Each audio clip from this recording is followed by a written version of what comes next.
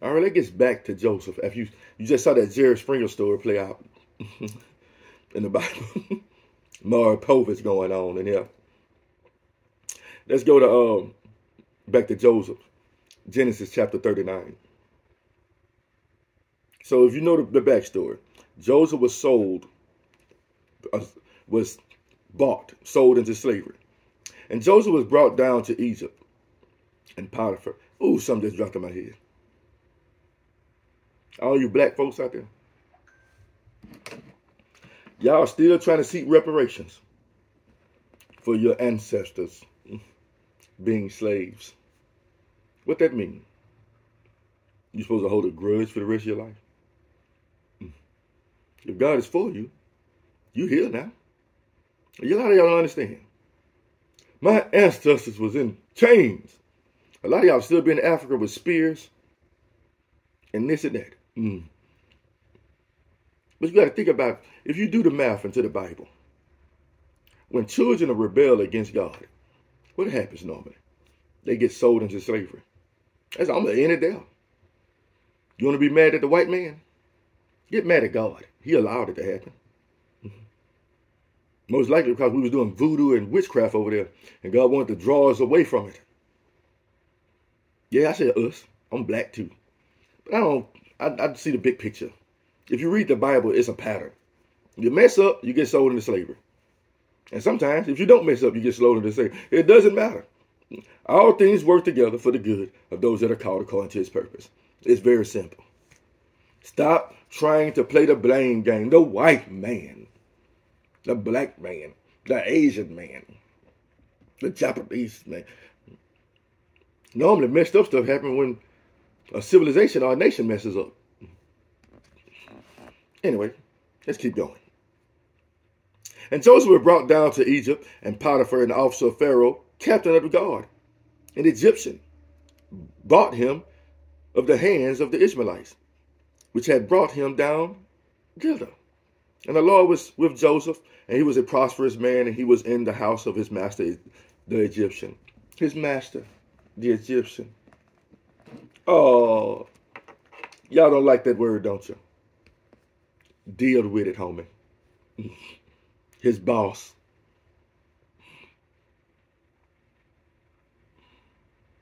And his master saw that the Lord was with him.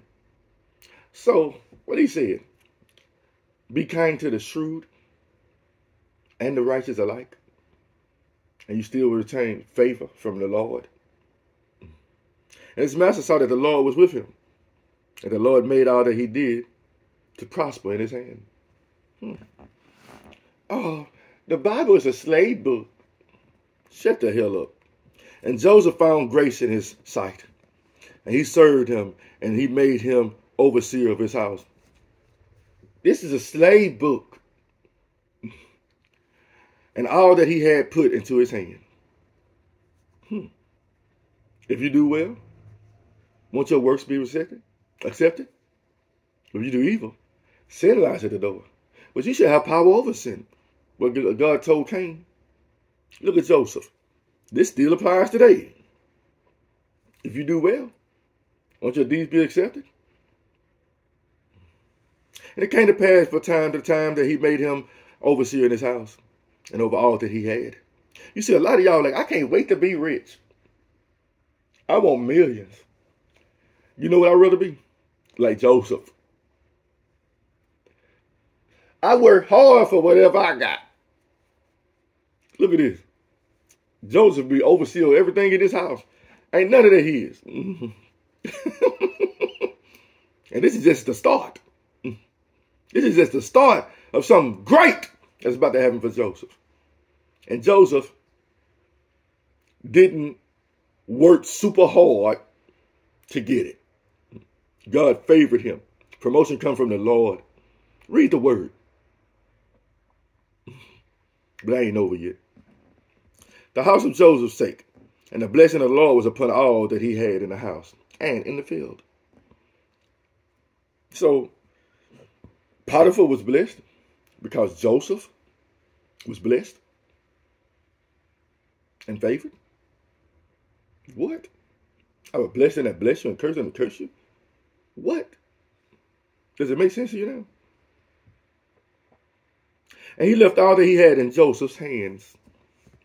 Joseph didn't become a millionaire overnight. I'm just saying, godly, man. I don't know where y'all get these concepts from. And he knew not aught he had, save the bread which he did eat. And Joseph was a goodly person and well favored. And it came to pass after these things that his master's wife cast her eyes upon Joseph, and she said, lie with me. Ooh, men. I can relate. Can I tell you a side story? Kind of similar to this. I was working at a furniture store years ago. Two temptations arose. I'm a married man at the time. And a woman came to me, her husband was in jail. I ain't gonna say no names just in case he stumbled upon this video. But nothing happened. But anyway, it was like, my husband was in jail. It's a game going on. You want to go to the game with me? I'm like, I don't think so. But she said something to me. She said, I want to fool around with somebody that got much as to lose as I do. One thing I can lose is my salvation and my head by sleeping with somebody else's wife. I refused. I said no. At the same job, another woman was interested in me. The boss lady. She was married also. She used to always tell me stories. My husband's out of town today. Come by and have a drink with me. Or chill with me. I'm like, you must think I'm stupid, man. You know what? During this time period, I was reading the Bible back to back. Nope. So I turned both of them down. And after that, they conspired against me. And I was fired. Wow. You ever been fired for doing the right thing? Well, we finna find out. And it came to pass after these things that his master's wife cast her eyes upon Joseph and said, lie with me. But he refused and said unto his master's wife, behold, my master wotteth not what is with me in the house, and he hath committed all that he hath to my hand. There is none greater in his house than I. Neither have he kept back anything from me. But thee, because thou art his wife, how then can I do this great wickedness and sin against God? To all you adulterers out there. And it came to pass, well, if you don't do it, somebody else gonna do it. Let somebody else do it. Don't you be the fool. And it came to pass, as she spake to Joseph day by day, that he hearkened not unto her. Lie by her, or to be with her. So she didn't stop. She wanted him, boy. Read Proverbs. She wanted him. And Joseph was like, I'm not finna disrespect God. Wow, the commandments haven't been written yet. I'm not finna disrespect God. We just told you a story of harlotry and stuff. And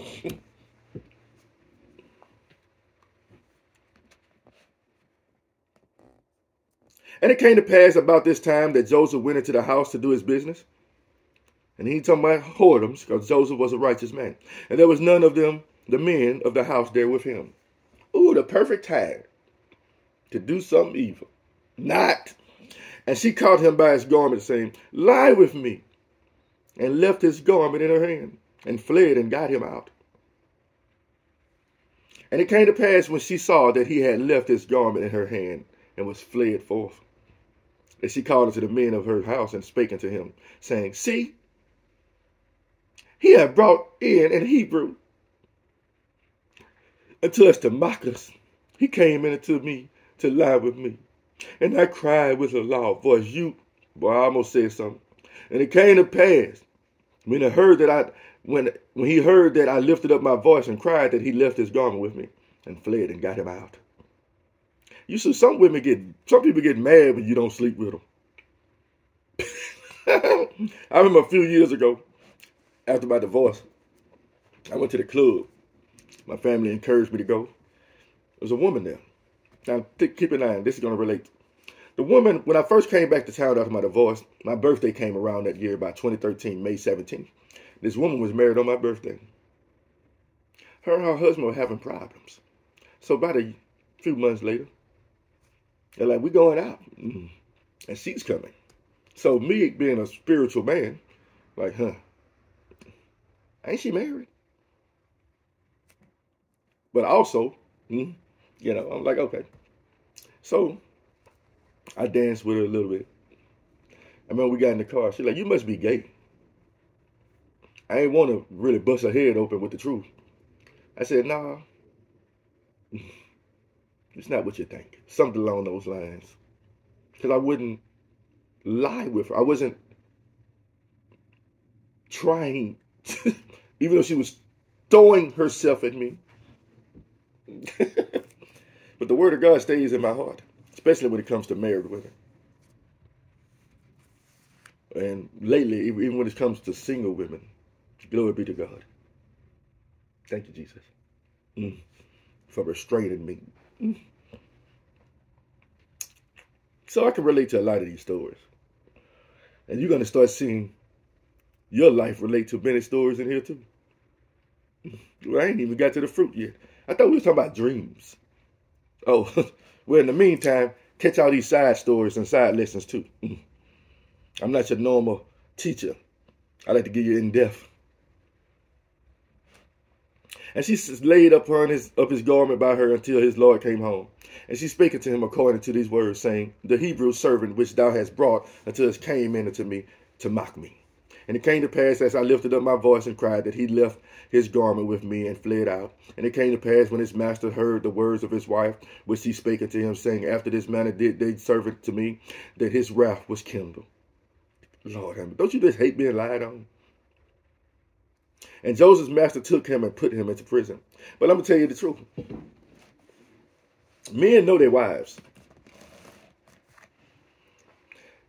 If you do the math, if you really thought Joseph had did such a thing, he would have killed him. What he did was worthy of death. But he knew. He probably looking at his wife like, this the fifth mother. Are you making me look like a fool, woman?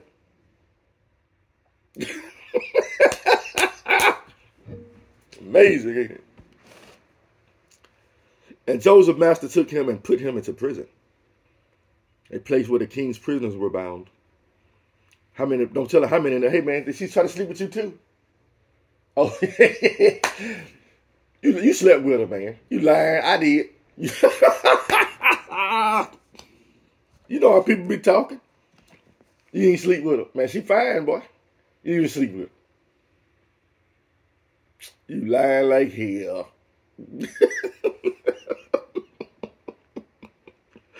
Oh, Lord, boy. Y'all got to enjoy the word and take it for what it's worth and enjoy it. You know, I think God is mad at me because of what I just did. I don't think so. You know people. Man, I swear, when people go in jail, some people be telling the truth. Man, I know I didn't do it. That's what I said. Yeah, I believe you. But he was right. Sometimes people are telling the truth. Now, Weisha's wife swear I slept with my ex-wife.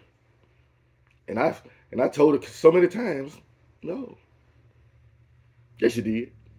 No. Yes, you did. No.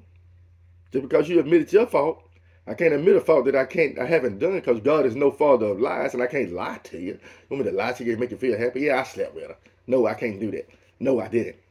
I didn't. I did not sleep with her. No, you just did what you're saying.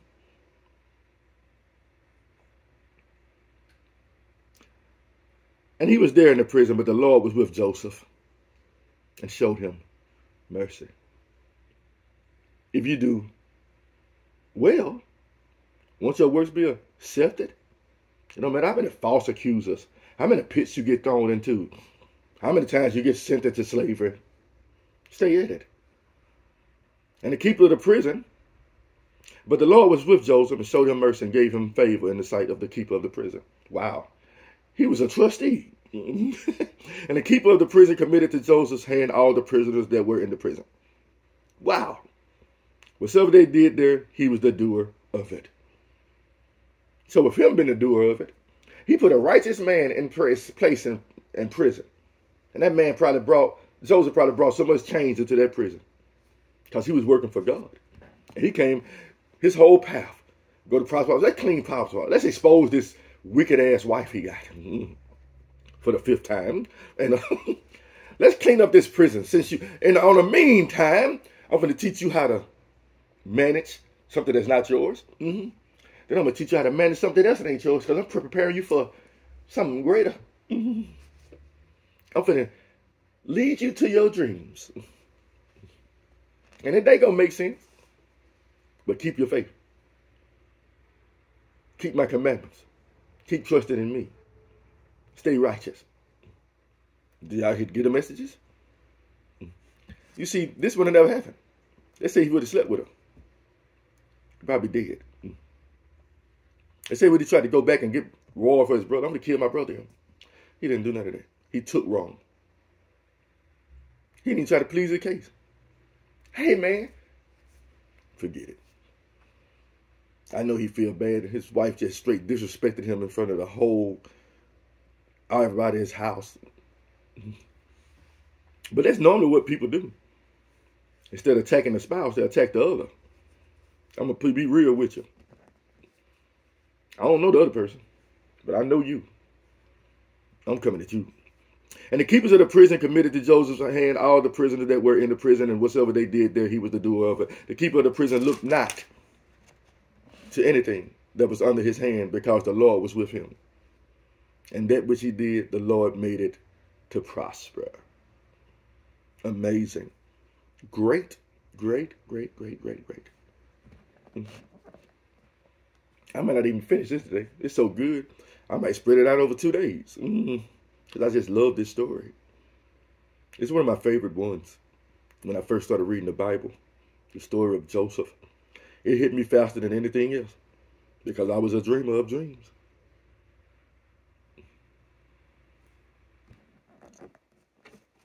God is good, people. And you know what? I am going to finish this story another day.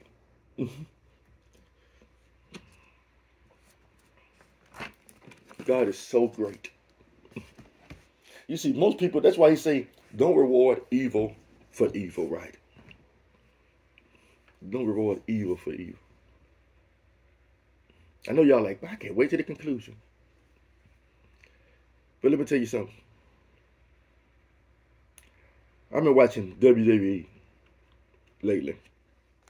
And I remember last year, I kind of knew what was going to happen because they foreshadowed it. They put Cody Rhodes on the cover of WWE 24. I'm like, he's going to win the title. I knew it. And he was like, my story. Finish your story. And people are like, how do all things work together for those who love God? God is trying to finish. He's going to finish your story. He's going to finish your dream that he put in your heart. And a lot of times he don't give you every little detail of what's going to happen. But he put it in your heart for a reason. Well, the Bible says trust not in your heart and lean on your own understanding. He put it there. If he put it there, it's not trusting in your own heart. It's trusting in him. I know it's kind of confusing, but it's not. Not my will, but yours be done in my life, Lord Jesus. And that's how you should be. But there are some things, some dreams that he put in you that he's trying to accomplish. And you like, man, nothing looks right. Why is this happening? You see, everything don't happen overnight. If you look at it, Joseph was always, what's the word? He had integrity. He was doing the right thing. That's why his dad trusted him over his sons. His sons were like, I'm going to be the next in line. But they were wicked. But Joseph was righteous. And God had a plan for Joseph. He got a plan for you. Let me pause and I will continue.